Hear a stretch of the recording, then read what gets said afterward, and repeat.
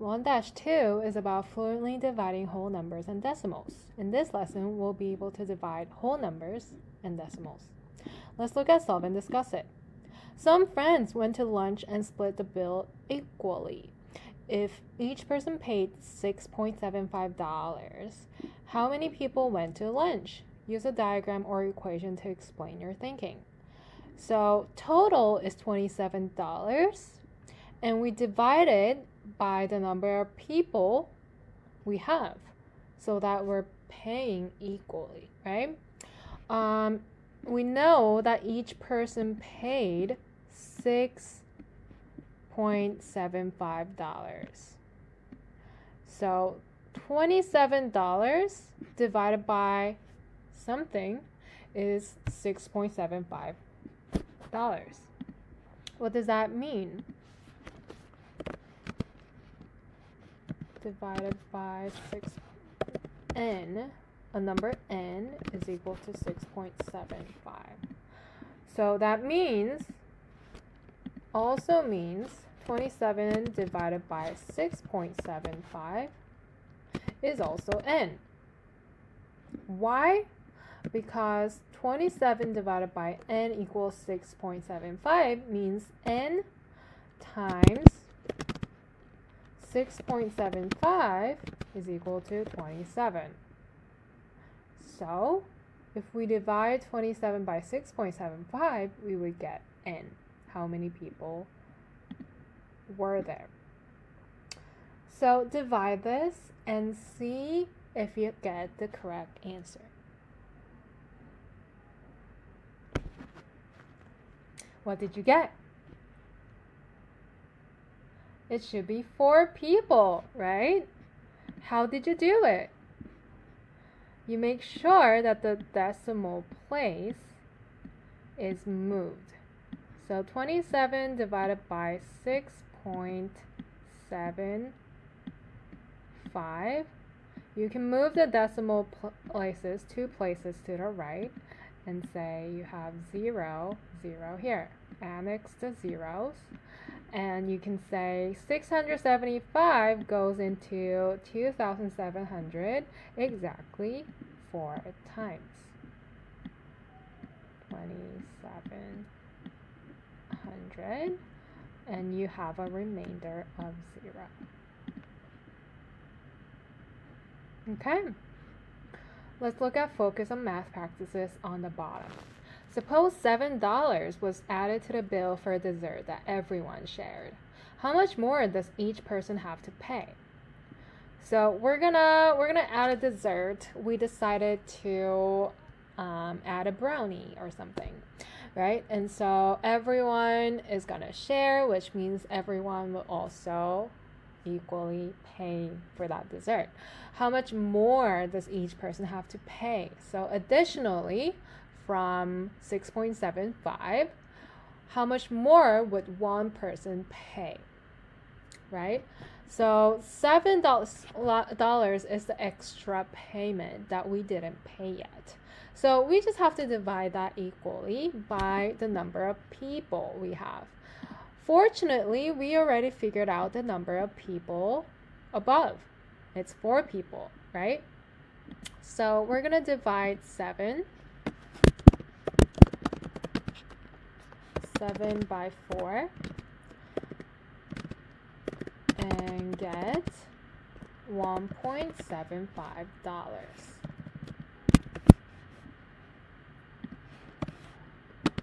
So each person would pay $1.75. Okay, how do you divide whole number by whole number? So 7 divided by 4, you would say 4 goes into 7 one time. But then you have a remainder of 3. So you're going to put a decimal place here and annex a 0. And 4 goes into 38 times. 8 times 4 is 28. And then you get a remainder of 2. And annex a 0, and you know 4 goes into 20 exactly 5 times, and you can stop there. Oh, I'm so sorry. Not 8. It's 7. 7 times 4 is 28. I was mentally thinking about it.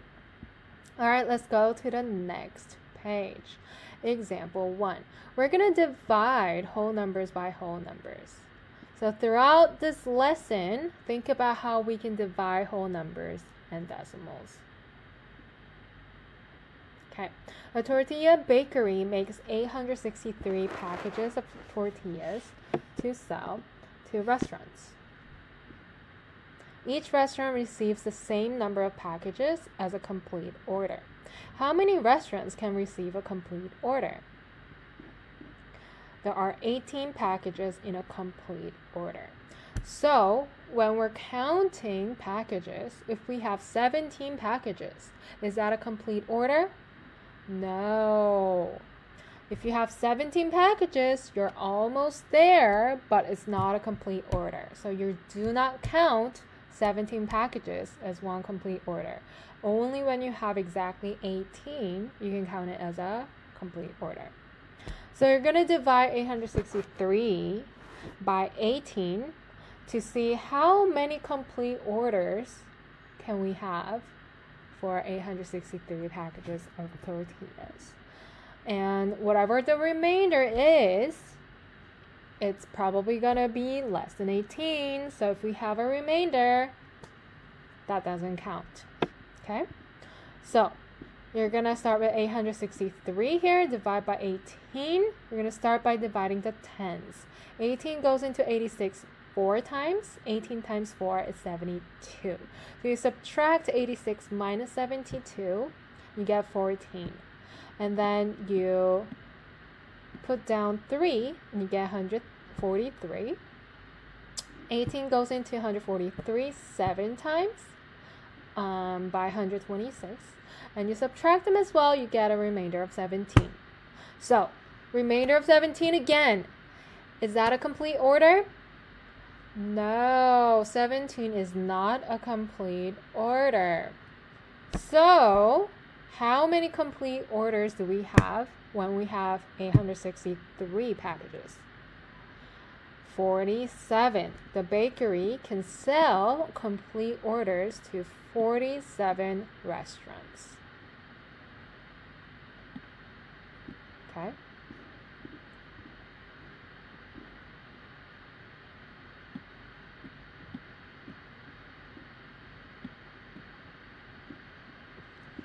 Whoops, I don't want that. No. 47 restaurants. Okay, let's look at try it on the bottom. Workers at an electronics company pack 2,610 smartphones in boxes. Each box holds 9 smartphones. How many boxes do they fill? Again, each box has to hold 9 smartphones. It cannot be less. Then it is not a complete box. So, you're going to divide 2,610 by 9 here. And they already tell you that the remainder is going to be 0. So you have a nice little whole number as an answer. How many boxes do they fill? So take time and think about it and solve it. Come back when you're ready for answers. How many boxes do they fill?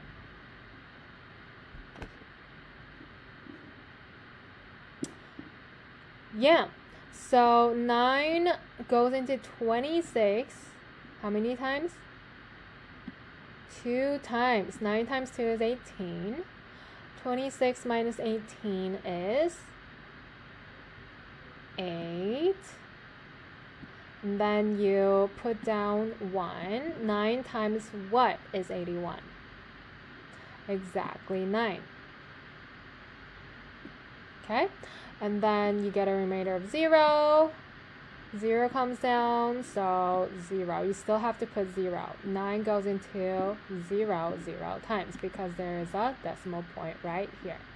So you do not stop in 29. it's actually 290 because that is a hundredths place, this is a tenths place. You have to annex a 0 if there is no digit. Okay, so how many boxes do they fill? 290 boxes.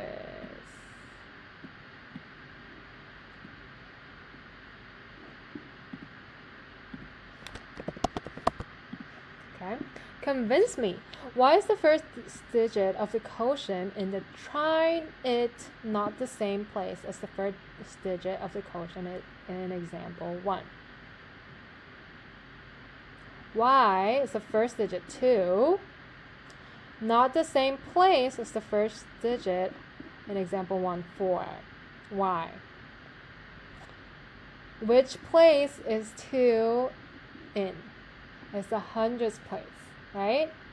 Which place is 4 in example 1 in? It's on the tenths place. So what can we say? The first digit of the quotient in the try it represents 2 hundredths. So the 2 is in the hundredths place. Okay? But then the first digit of the quotient in example 1 represents 4 tenths. So the 4 is in the tenths place. Okay? Alright, that was example 1. Let's look at the next page. Example 2. Divide whole numbers by whole numbers with decimal quotients. How can you write decimal quotient when dividing whole numbers? So let's find 180 divided by 8. Whole number divided by a whole number. So when you have a remainder of 4 here, you can keep going on by adding a decimal place right here. You know that 22 comes before the decimal place because 180 has a decimal place after 0. So that should align with each other. So when you want to continue solving for it and add 0, make sure you put a decimal place after 22. And 8 times 5 is exactly 40, so you would have a remainder of 0 eventually, but you would have a decimal as an answer, 22.5. Okay? Example 3. Dividing decimals. Use the division algorithm to divide with decimals.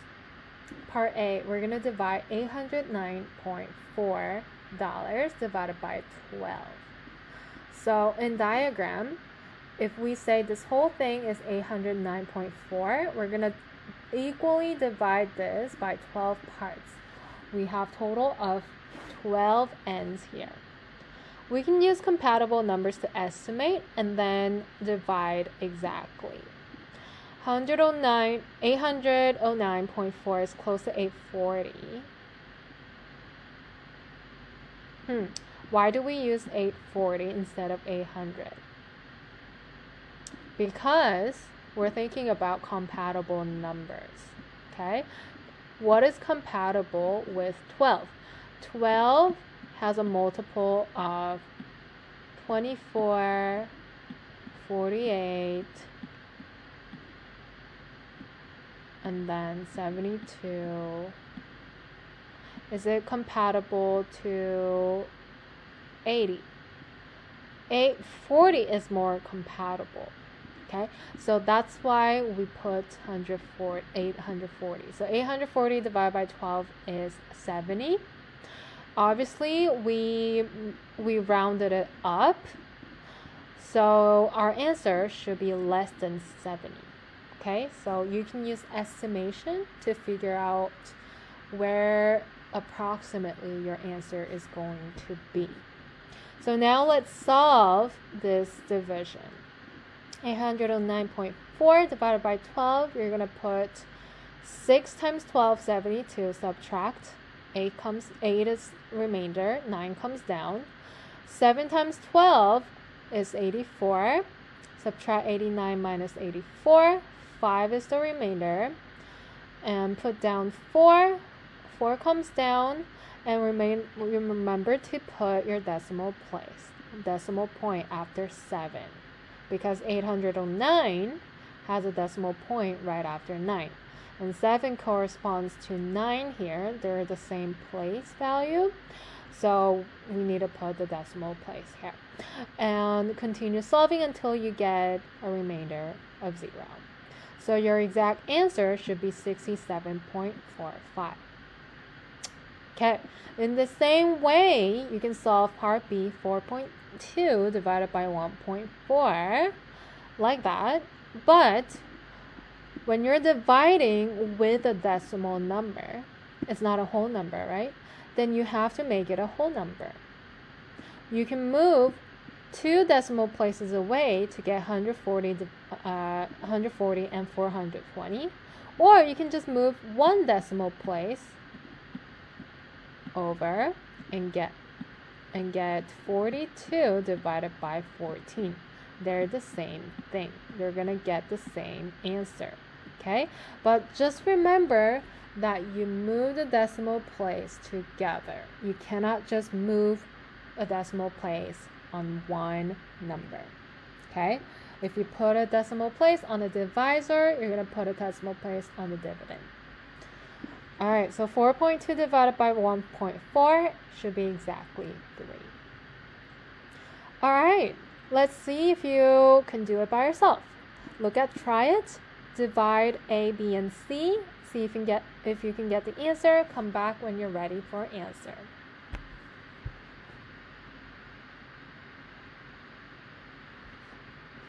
Okay, are you ready? 65 divided by 8.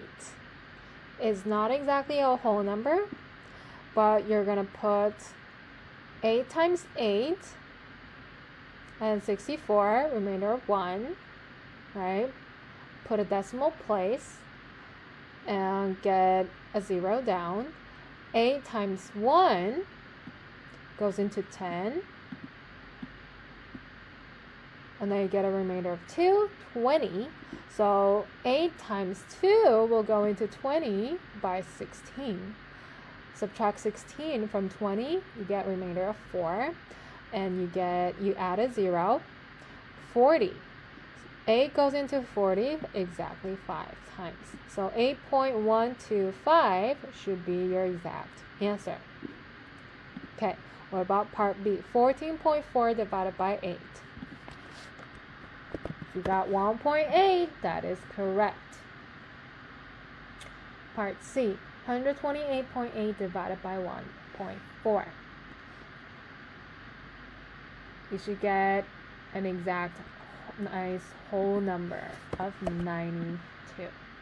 Okay, check your answers. If you got all of them correct, good job. Please continue practicing just in case you make a mistake. Practice is only good for you. Alright, let's summarize our lesson. The key concept here is that when we divide by a decimal, we have to rewrite the decimal so that you're dividing by a whole number like that. And make sure you put the decimal place at the correct place. Alright, that was lesson 1-2, fluently dividing whole numbers and decimals. You can keep practicing below. And if you have any more questions, you can ask Ms. Kang in class. Otherwise, we'll continue with the next lesson in the next video. Thanks, guys. Bye.